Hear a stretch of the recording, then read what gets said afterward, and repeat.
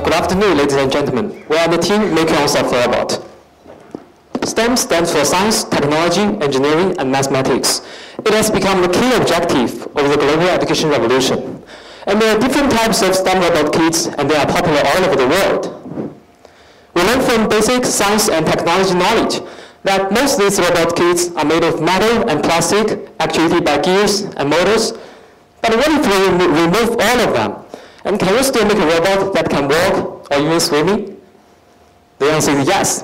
In recent 10 years, a new type of robot, soft robot, is developing. No deal with metal, plastic, no gears and motors. Inspired by nature, only rubber and pressured gas can make them alive.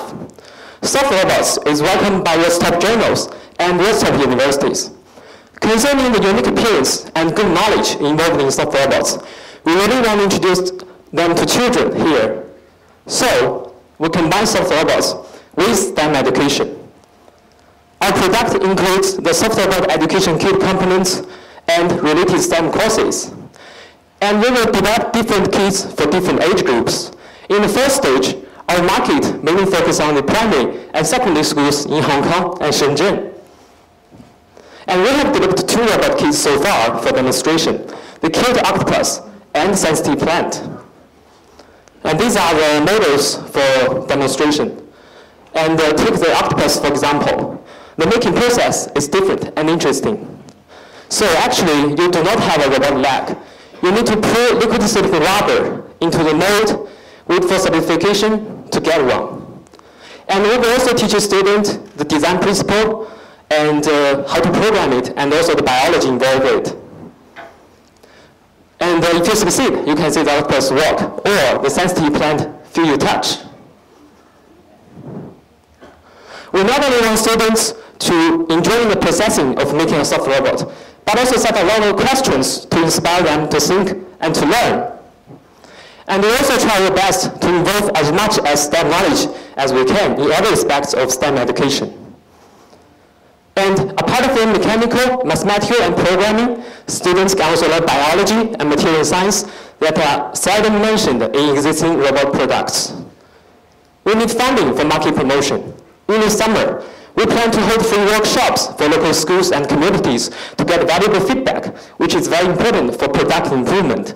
And in December, we will not participate in the Learning and Teaching Expo to advertise our product. We hope we could sell our product to 1 to 2 schools in Hong Kong and Shenzhen.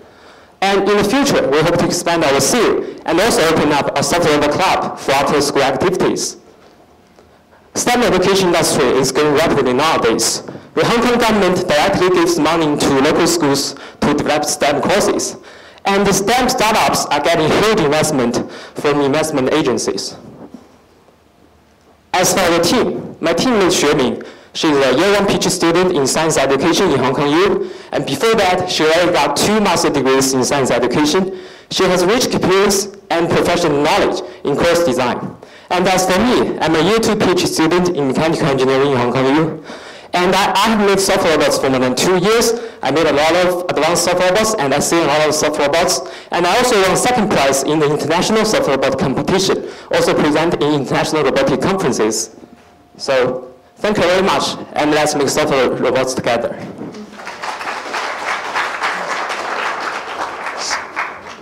So currently we have 2 designs already. Yeah, we have 2 prototypes. What will be the pace of your developing the new soft robots? We are developing some, actually these 2 kits are kind of middle-level kits, and we are developing kits that are more simple than this and also are more advantage than this. So how long it will take and what? I think we can design 2 robot kits in 1 month. Yeah, it's kind of the pace. In my job, I actually know a lot of people doing this. Now, can you tell me, am I right that you are just using basic soft robotic printing technologies and then turn it into an educational tool, right? Yeah. It is not developing new technologies for printing soft robots, nor it is for introducing new functions to the soft robots, am I right? Yeah, we are trying to introduce the soft robotics technologies to the Asian students, because Harvard University actually they have hold several workshops in USA, but as far as we know in Asia, there are few educators doing this kind of job. So we think we should introduce this kind of different robotic technologies to students here. I would like to understand more about the business side of it. The timing, how replicable is the things that you have done so far on new models and so on, and what's the cost of production and those things? Yeah. Okay, so far we just developed these two prototypes because we only got the inspiration in this year, at the beginning of this year, and in this summer, as my teammate Xuemin, she's a PhD student in education, so she will need to conduct workshops for schools for her research. So we will apply our products for her research to get some feedback. And at the same time, we will develop some new products at the same time.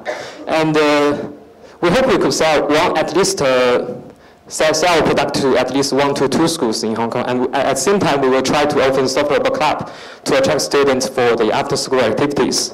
And as for the cost, actually these two prototypes, the plastic part, they are 3D printed. So it's quite expensive. But once we have decided what they will be like, we can use some mass production, such like injection molding, and the price will be quite lower. The cost for this robot kit is about 300 Hong Kong dollars. So we think by then the cost could be lower than 100 Hong Kong dollars. And we also the customers also need to buy some very basic components, but once they buy these components, all they need is buying the silicon rubber material and the mold for robot for their use and the related courses. Yeah, thank you very much.